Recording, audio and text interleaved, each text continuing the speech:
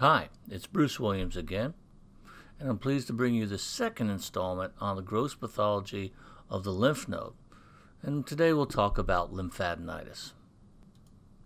As always, I'll start my lecture by thanking my colleagues who have provided the images that allow me to put these small lectures together. I'm going to start with this slide as a cautionary tale.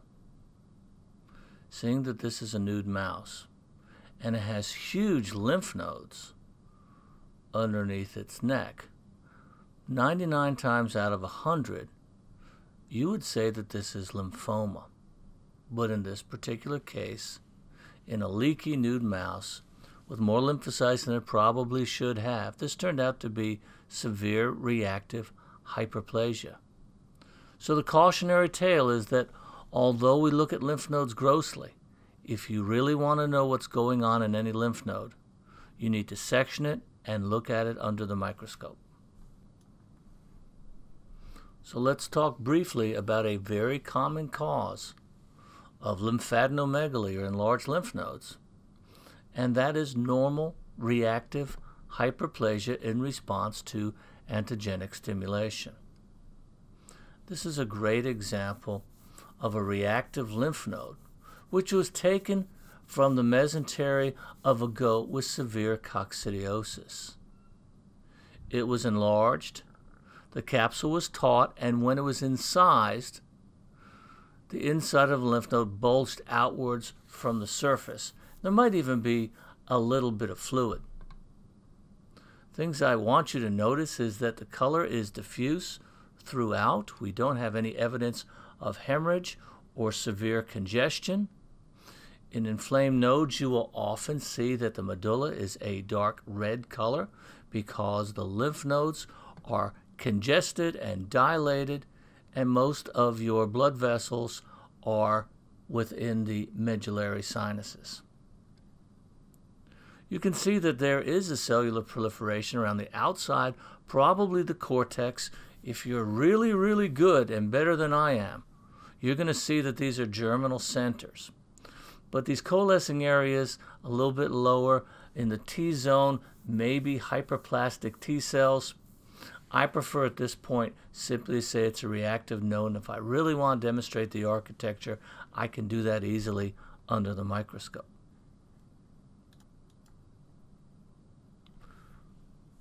Antigenic stimulation is not the only way to get reactive lymph nodes.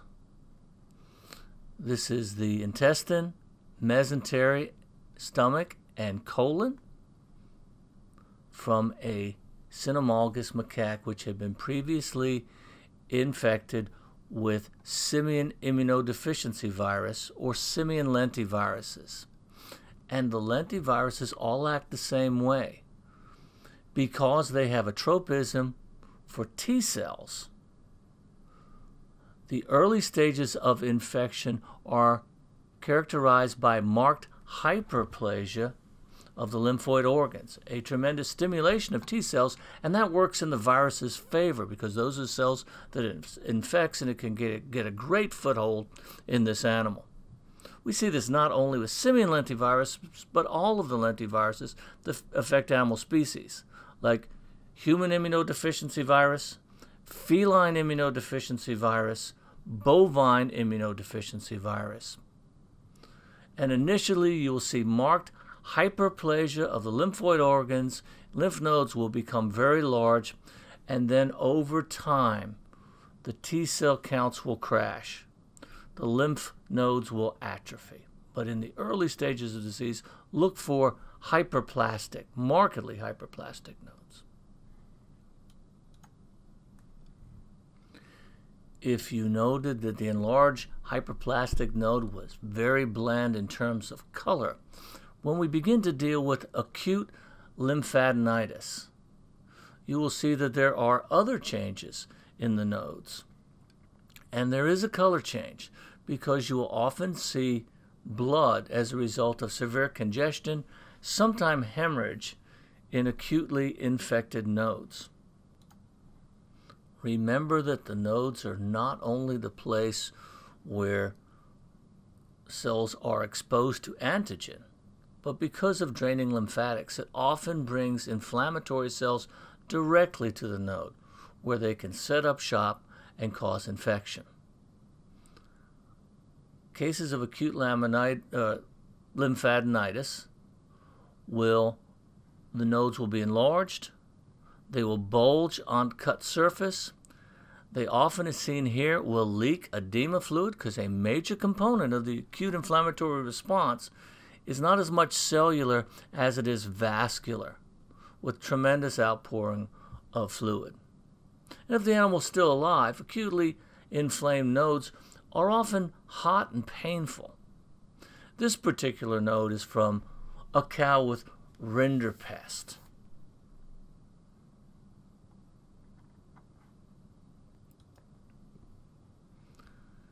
Here's another great example of acute lymphadenitis.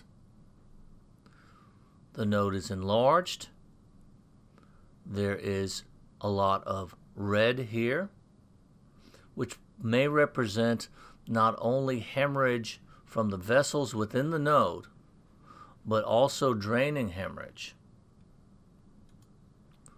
You can imagine how it bulged on cut section, and there is a lot of fluid leakage.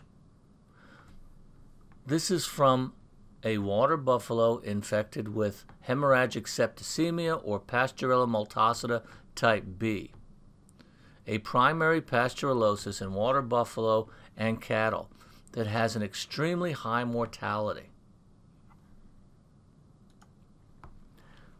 As in other cases of virulent pasteurellosis, this particular agent has an extremely potent endotoxin which does widespread damage to vessels. You can see these little beads of hemorrhage in the outer cortex, which are probably the direct effect of exotoxin on vessels, making this a hemorrhagic lymphadenitis as well. One of the characteristics of virulent Pasteurella in any animal species is hemorrhages throughout the body, and this lymph node is no exception. And here is one more example of acute lymphadenitis from Derek Reed from Texas A&M, which shows a normal bovine lymph node on the right and a lymph node that was taken from the area of the mammary gland. This is a supramammary lymph node in an animal with acute staphylococcal mastitis. If you compare the two, you can see that there is a tremendous cellular proliferation because prior to the acute lymphadenitis, this lymph node was probably bombarded with new antigens from that inflamed quarter of the udder. And at this point, we can see hemorrhage on one side. Is it draining? Is it originating in the lymph node? Well, it seems to be primarily focused on the subcapsular sinus, which is where afferent lymph comes in. So this may be an area of draining hemorrhage.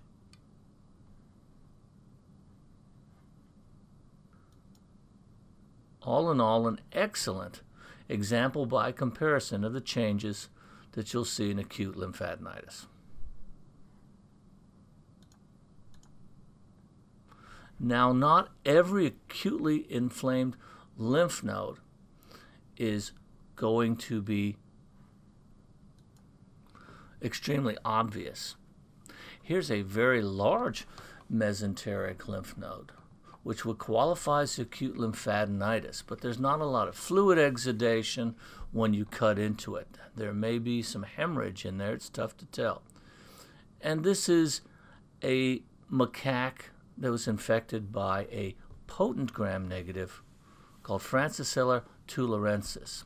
And the key to these hot gram-negatives is they go after the lymphoid tissue of the gut, especially in the ileum, as well as the mesenteric lymph nodes and spleen. So when you cut this acutely inflamed lymph node in half, you may get a lot of necrosis and not the cellular responses that we've seen in the previous three examples. But it is acute. These animals usually die within several days. but this would be an acute necrotizing mesenteric lymphadenitis.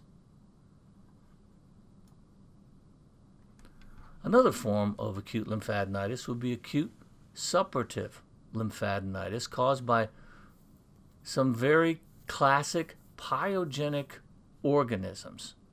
Strep is an excellent example of one, and we're looking at the cervical lymph nodes of a guinea pig which have been infected with Streptococcus equi variant zoepidemicus. The name of this disease is cervical lymphadenitis because adult animals often will contain the infection to the submandibular lymph nodes. This very potent bacteria has the ability to become inoculated through punctures by rough feed in the mouth. It is adapted for life in guinea pigs and horses and often travels down to the draining lymph nodes, the cervical and retropharyngeal lymph nodes, where it sets up shop and quickly results in these liquid abscesses. It can even penetrate the intact mucous membrane in some cases. Adult animals generally confine the abscesses to these lymph nodes where they become extremely big and pus-filled, and the lay name for this condition is lumps. Younger animals, often it will break free and develop septicemia, and so you will see a life-threatening infection with the agent in the lungs, pericardial sac, in the heart muscle itself, meninges, and in the peritoneum.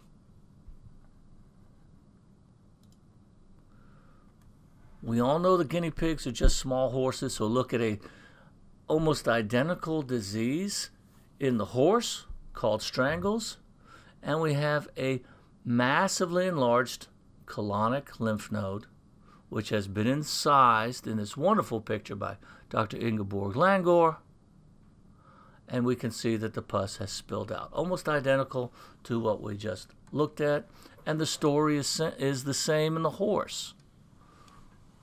It's a very potent pyogenic bacteria that can cross intact mucous membranes of the oral cavity, or when it's scarified into the mucosa by rough feed, often goes directly to the submandibular and retropharyngeal lymph nodes. And about 20% of those cases in the horse will become systemic, causing a disease known as bastard strangles.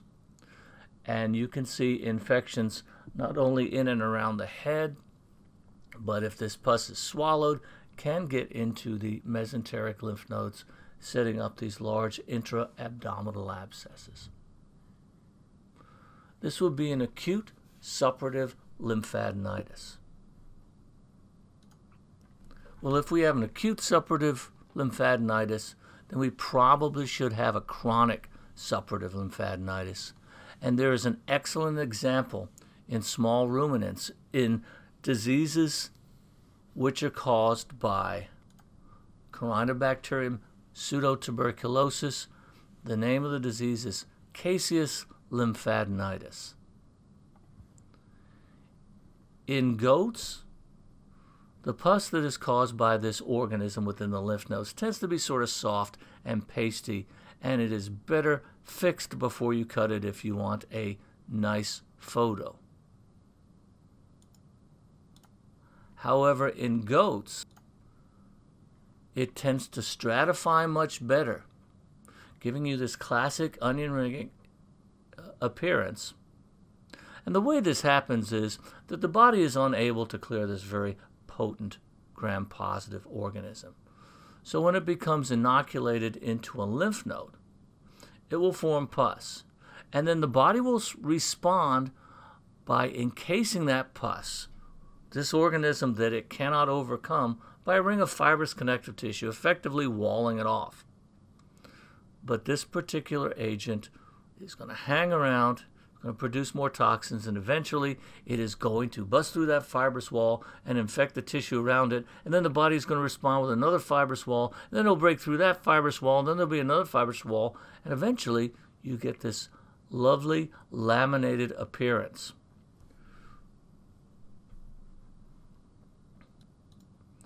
when the disease is systemic, the nodes can get so large that this progressive growth of the bronchial and hilar lymph nodes can actually cause asphyxiation over time. Corynebacterium pseudotuberculosis usually starts as a skin infection with small chronic abscesses within the skin. The problem is that when the sheep are sheared, these abscesses are often incised as part of that process and begin to drain. And once the sheep are done with the shearing, they all go into the dip tank for parasites. They all use the same dip tank, and in this way the pus from one sheep can affect the whole flock, because all of them after shearing have little cuts on their skin, because shearing is not the most gentle of practices, and they will become infected. About 20% of these infections will become systemic, and you'll have these internal lymph nodes that we've just looked at, which cause major problems, which cause weight loss in the affected animals, and what is known as the thin U syndrome. So that's the story of Corynebacterium pseudotuberculosis. The next step in the hardy bacterium story are those higher bacteria that have protective mechanisms that make them resistant to digestion by neutrophils as well as macrophages. And they're very difficult to get out of the body. And if a bacterium can survive in a macrophage, eventually it will be carried by the macrophages to a lymph node in the body, where it will set up shop, and we will develop granulomatous lymphadenitis. This comes in both focal and diffuse forms, and in focal forms, such as this prescapular lymph node from an ox, where we can see multiple granulomas. The body is able to sort of wall this off temporarily and form a distinct granuloma with a central area of necrosis surrounded by epithelioid macrophages, which often are filled with the offending bacteria. Around the outside of this, there will be a layer of lymphocytes who are directing the granuloma formation, and fibrous connective tissue. This is a case of actinobacillus in the scapular lymph node. We think about actinobacillus lignarisi as causing wooden tongue, and it often does, but sometimes you have occult lymphatic infections where the tongue is not affected, but it gets into the draining lymph nodes, and you have granulomatous inflammation of the retropharyngeal, submandibular, and in this case, the prescapular lymph node. The body's doing a pretty good job walling it off. It's going to be a long-term infection, however. A classic cause of granulomatous lymphadenitis, and an agent that has the ability to cause either focal or diffuse granulomatous lymphadenitis, depending on whether it generates the Th1 or the Th2 reaction, is Mycobacterium. This is a classic picture of a granulomatous lymphadenitis caused by Mycobacterium bovis. Note the yellowish color, which is very characteristic of M. bovis infections, regardless of what tissue is infected. Whoever found this note is pretty lucky, because in infected animals, clinical signs are rare, and most positive cattle only have one lesion. Lung lesions are present in only 10 to 20% of cattle with gross lesions, and usually affect the caudal lobes if you are going to find it there.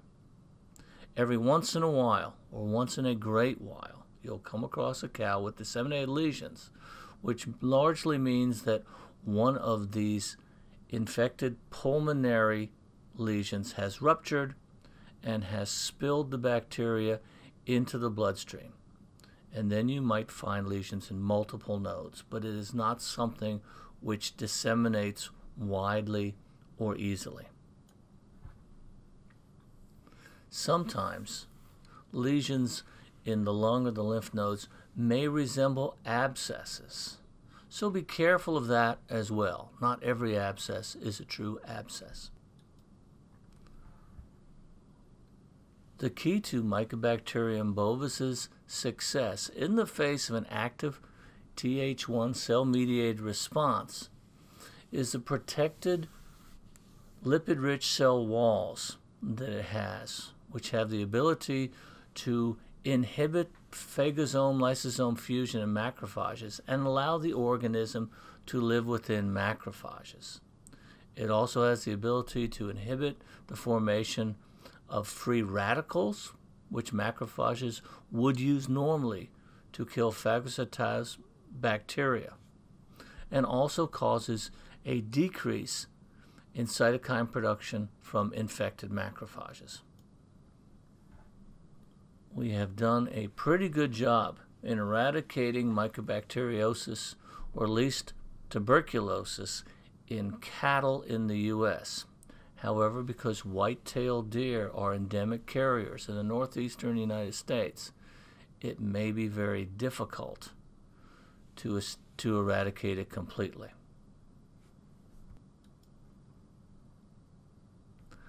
Mycobacterium bovis is also a common finding in exotic hoofstock and elephants in zoos, especially long-lived ones, and there's not a lot that we can do about that except to contain it. If you live in continental Europe, you may come in contact with Mycobacterium capre, which acts very similar in goats, but has also been identified in cattle, pigs, and deer. In certain countries, it represents up to 10% of all isolates in cases of tuberculosis in ruminants.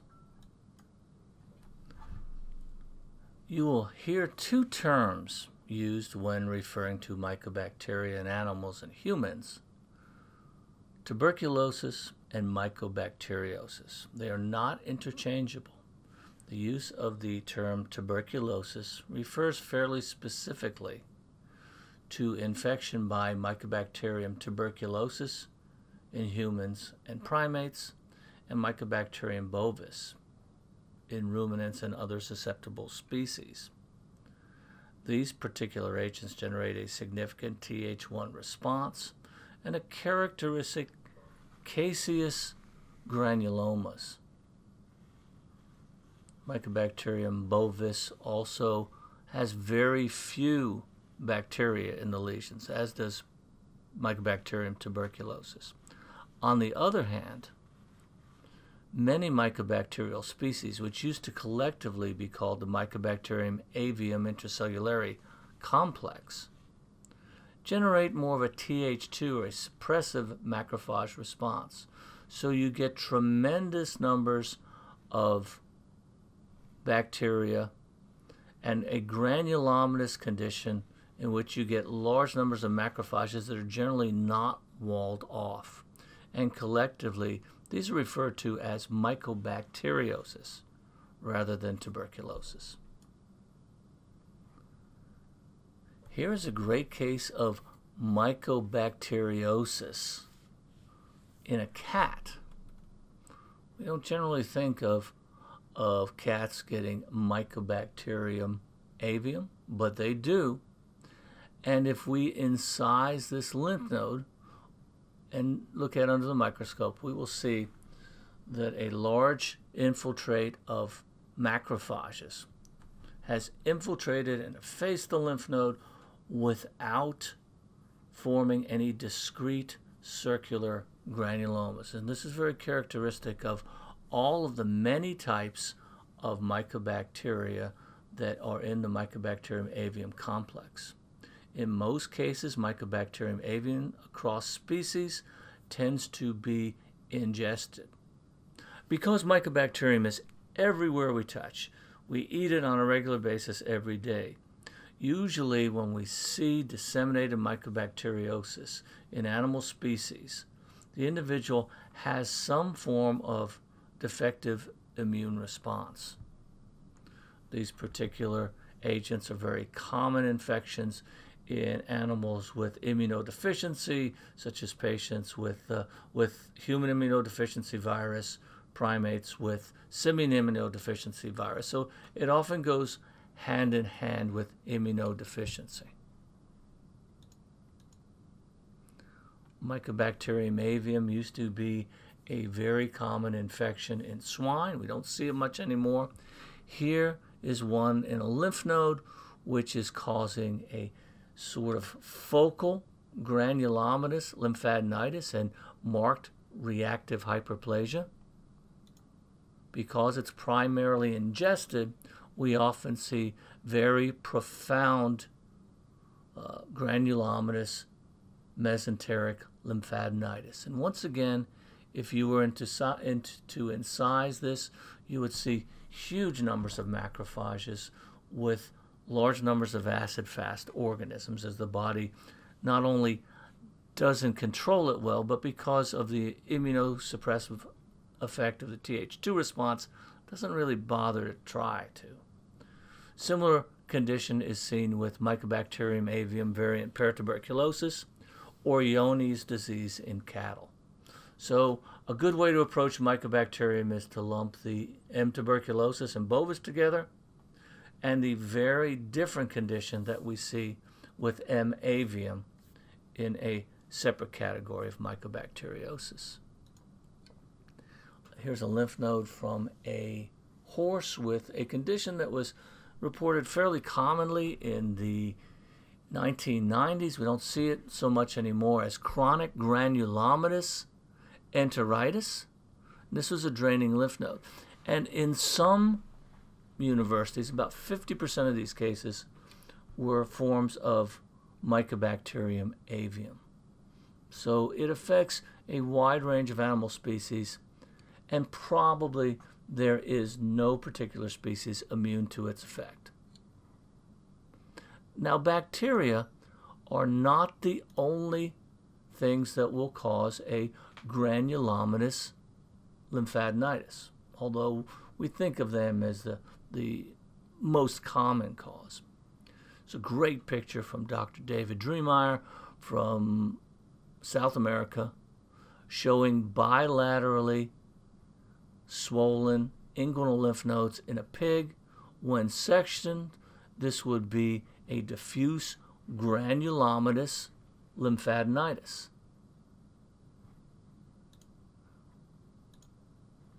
Here are mesic lymph nodes, also from a pig, probably not the same pig. And this is a condition that is caused by the virus porcine circovirus type 2.